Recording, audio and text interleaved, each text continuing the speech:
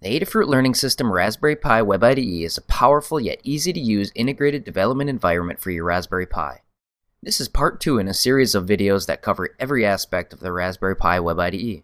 In our previous video, we went through how to install the WebIDE, so if you haven't already installed the WebIDE, you may want to start with that video first. We also have a great step-by-step guide on how to install it at learn.adafruit.com/webide. Launch the WebIDE by typing raspberrypi.local into your browser. If you are signed into Bitbucket, you'll see the initial starting screen of the editor. The editor is broken up into a few sections in its most basic form. To the left you have the File and Folder Navigator. Click on a file or folder to open them, and navigate back by clicking on the blue section at the top. To the right we have the Editor section where you will do most of your work.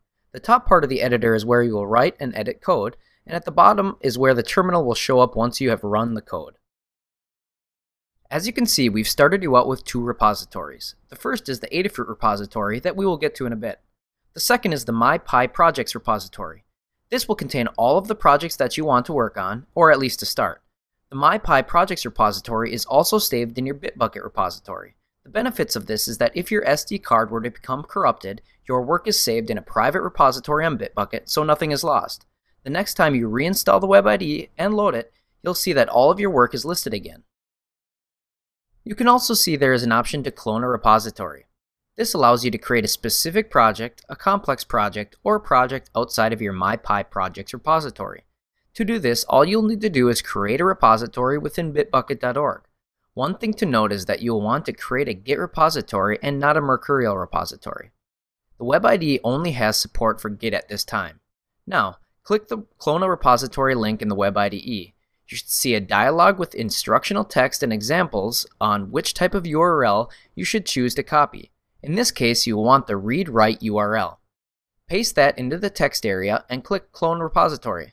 You should now see the new repository listed in your All Repositories folder in the WebIDE. The Adafruit repository is a feature we've included that we think is useful to learn how to interface with various sensors in Python.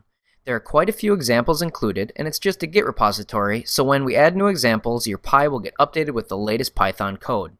Let's say you own an Adafruit BMP085 breakout board, and you have a great idea for a project. A nice shortcut to starting out would be to navigate to the Adafruit repository, and then click on the Adafruit BMP085 project. Once you do that, you can either run the examples as they are, or you can actually copy the projects over to your My Pi Projects folder. The benefit of this is that you can now edit the project you've just copied, and it will be saved in your Bitbucket repository.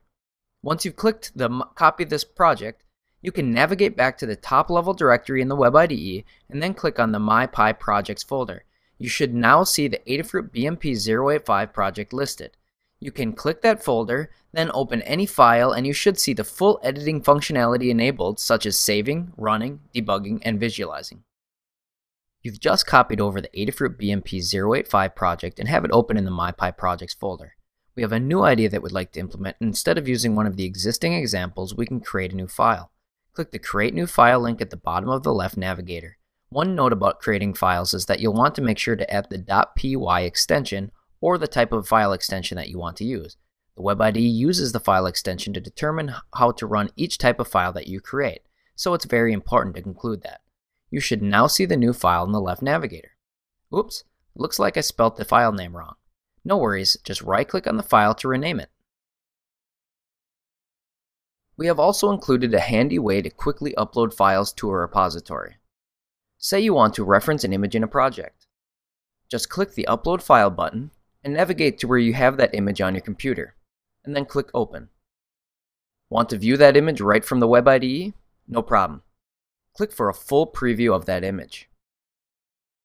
Now let's edit the personal BMP085 file that we created earlier and add some code for our project to it.